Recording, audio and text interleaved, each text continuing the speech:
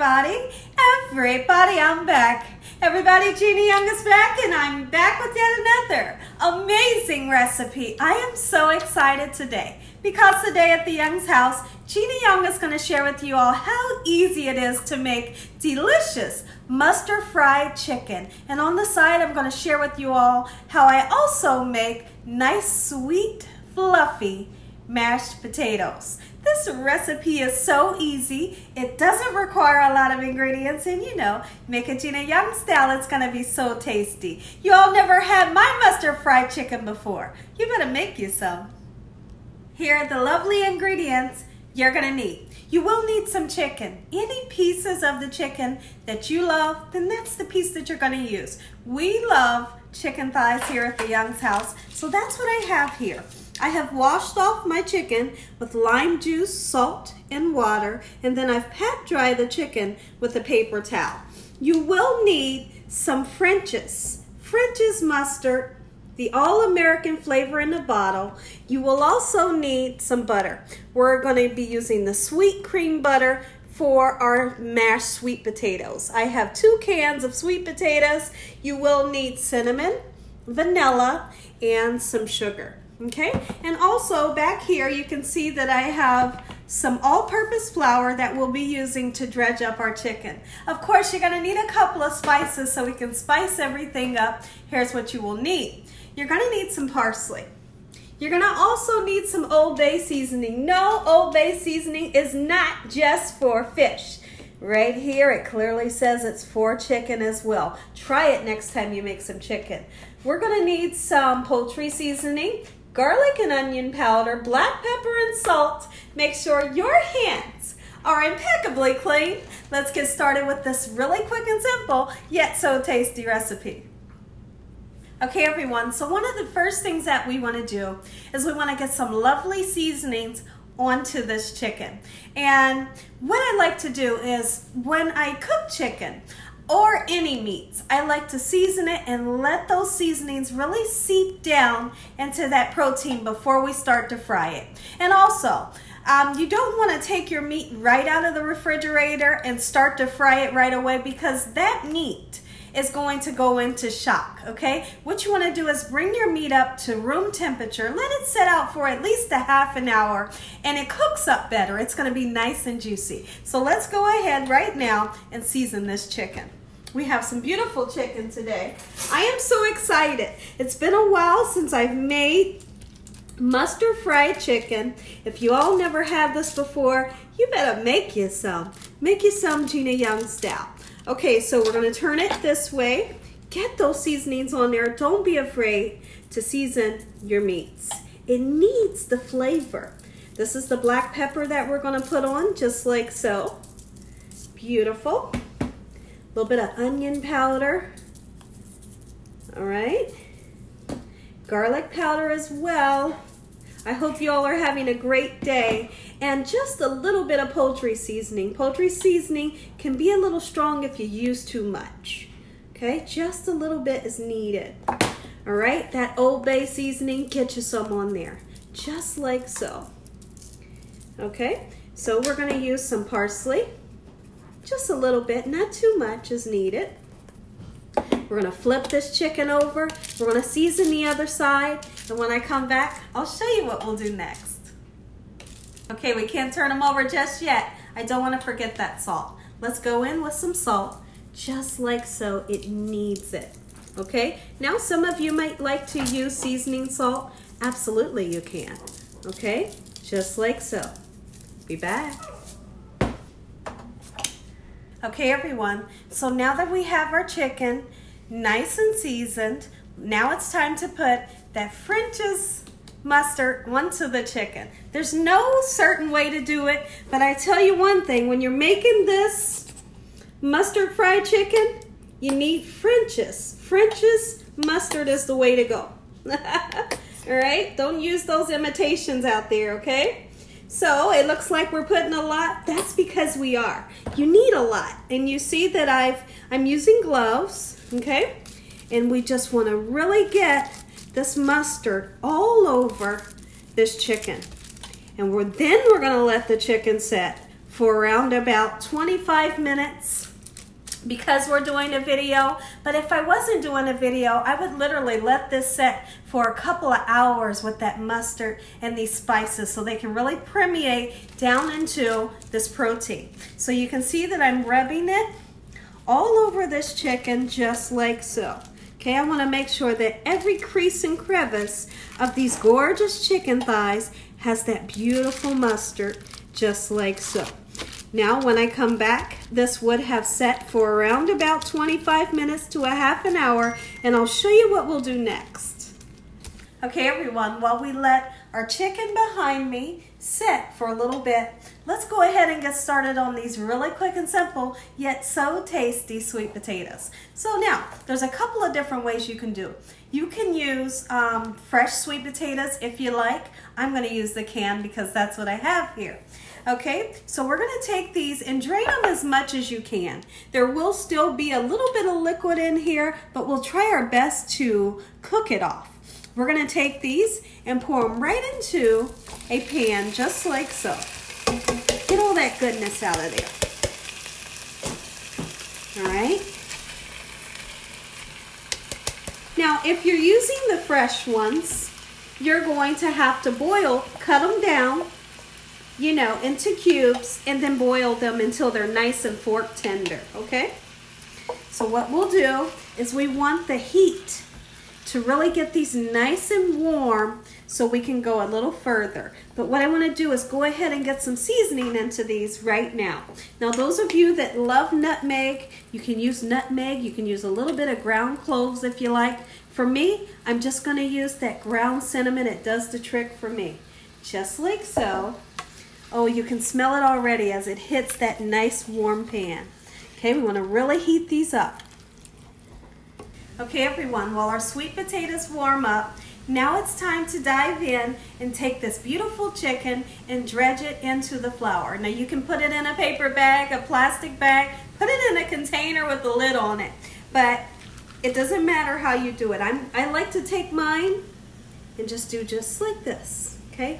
Really simple, okay? Let's get that flour on there. All right, those of you, if you're squeamish of touching the raw meat, get you some gloves. Okay, and then what we want to do is we want to make sure that we really shake off the excess flour. When you're frying chicken, you always shake off that excess flour, because if you don't, the excess flour will fall to the bottom of your pan and it'll burn, and your oil will have the taste of burnt flour. So this is how we dredge it, and I'm going to show you with this one how we're going to shake off the excess. It's pretty simple. Everything that Gina Young shares with you all, it's gonna be simple, it's gonna be fun, you better believe it's gonna taste good. All right, so now this is how we shake it off. Just like so, right before going into the oil. And we're gonna make sure that that oil is nice and hot before you put this in there. Because if you don't, you're gonna have an oily mess. You can never fry anything in oil that's not hot enough. And I'm gonna share with you all today how to check and see if your oil is hot enough to fry your chicken. Okay everyone, we're here at the larger stove and I have my oil on a medium-high heat. We're going to take some flour between my fingertips, and when you put your flour in the oil, it's going to sizzle right away. Okay, now if it floats to the bottom and it doesn't sizzle right away, your oil's not hot enough. Okay, so watch this. Let's see. Sizzles right away, perfect. It didn't float to the bottom. Hot oil is what we have. So now we're gonna take that chicken and, like I said, give it a nice shake, just like so. Pat the flour on as I'm doing one more time. You can see me there. Shake, get it in, just like so. Don't be that person that puts your chicken, throws your chicken in and you run the other way, because you will cause splattering. We don't want any splattering. Okay, I'm gonna put these pieces in and I'll be right back. Okay everyone, while our chicken cooks up, let's go ahead and finish our mashed sweet potatoes. They are nice and hot and steamy, and any extra liquid has cooked off. Okay, so you can see in the bottom of the pan, there's no extra liquid. That's what you're looking for. Okay, so now what I'm gonna do is I'm gonna take this time to put in vanilla. Any extract that you love, absolutely you can use. You can use an almond extract if you like. Use an orange extract, okay? All right. So I'm going to put about that much in. We're going to start to mash it up a little bit, and then we'll start to put our sugar in. Now listen here, let's talk about this really quickly. Those of you that like to watch your sugar intake, you can always use Splenda, you can use agave nectar, or you can just eat the sweet potatoes this way. They're nice and sweet, okay? So possibilities are endless when you think about making these potatoes. You don't have to use that sugar. You can also use a brown sugar if you'd like. Okay, so let's go ahead, turn this beater on, mix these bad boys up until they're nice and smooth. Okay everyone, so I have somewhat of a smooth texture. Let's go ahead and add some butter. I'm going to add a half a stick of that beautiful sweet cream butter right in, okay? And then I'm going to add, this is a half a cup of white sugar. I'm going to put just a little bit in, and then I'm going to continue to beat this up, and I'll be right back. Okay everyone, so our mashed sweet potatoes are done. They didn't take any time. They're delicious. They're so much fun to make. This is a recipe you want to make for your family and friends. We have that nice, smooth, fluffy consistency. I want to take it out of this hot pan. Okay, the butter has melted. I used a tiny bit more sugar. All right, and I'm going to taste it. I do want to fold in a little bit of salt. And when I tell you a little bit, just a tiny bit for taste. Okay, just like so. Okay everyone, so now what I want to do, let's go ahead and get that little tiny bit of salt into our potatoes. That little bit right there is going to do the trick. It's going to really bring out the flavor in these sweet potatoes. Just fold it in just like so. I want to put just a little tiny bit more of the cinnamon. We're going to taste this, give it a taste right now, and then we'll check in on our beautiful chicken. I tell you one thing, it smells amazing. Let's taste it. I can't wait. Take a bite. Going in. Reminds me of the holidays. Okay everyone, we're here at the stove. Now, it's okay to check on the chicken and touch it. When it's a little too early in the cooking process, you don't want to touch it with anything, because all of that beautiful crust that you work so hard for will come falling off if you bother it. Here's what it looks like right now. It's looking amazing. It's not cooked. It does have to cook a little bit longer. And when I come back, I'll show you what we're going to do next. Okay everyone, so what you all are seeing, you see that the chicken has rised up to the top of the oil, and that's an indication that your chicken is just about done, if not done. My chicken will be done in about 5 minutes. Here's that beautiful color that we've achieved, and you're gonna be able to achieve that color by using that mustard. Gorgeous. Okay everyone, take a look at this beautiful, juicy, crispy, Gina Young style French's yellow mustard fried chicken. Make you some. And take a look also at these beautiful, light and fluffy, a little bit sweet, mashed potatoes, sweet potatoes, nice fresh biscuits on the side. When I come back, we're gonna dive in. Listen here everybody, if you all enjoyed this here video, give me a thumbs up. If you haven't subscribed, make sure you subscribe. Make sure you click on that notification bell so you can be notified every time Gina Young uploads one of these awesome recipes. Tell your family and friends and everybody you know, tell the whole world about Gina Young and what I'm doing in this kitchen on a daily basis. We're going to say a quick prayer and you all get that first bite. Heavenly Father, Lord Jesus, we want to thank you for yet another beautiful day. Lord, we thank you for your love time, your mercy and your understanding. Please forgive us for our sins. Come into our hearts. We make you our Lord and Savior. Send your angels down to surround us day and night. Your Holy Spirit to help us make good decisions. Give us peace over our mind in the name of Jesus.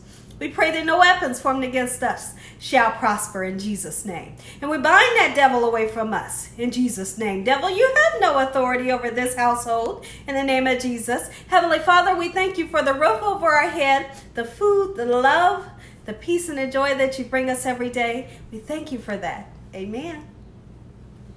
Amen. Once again to my beautiful prayer. Let's dive in. I can't wait any longer.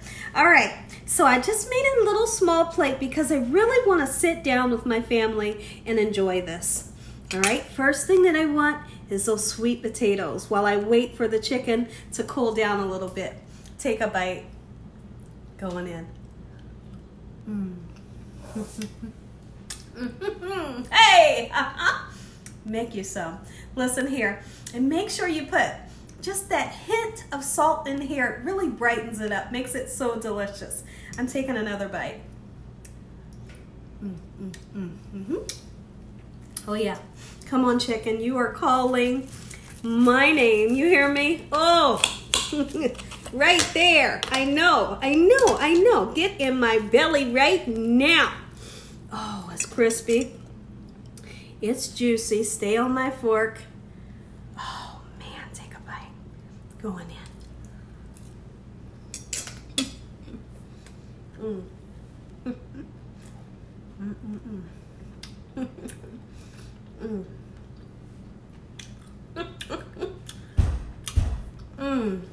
This is so juicy. This is so flavorful. It's so crispy. And as always, God bless you all. Thank you all for watching. Good night.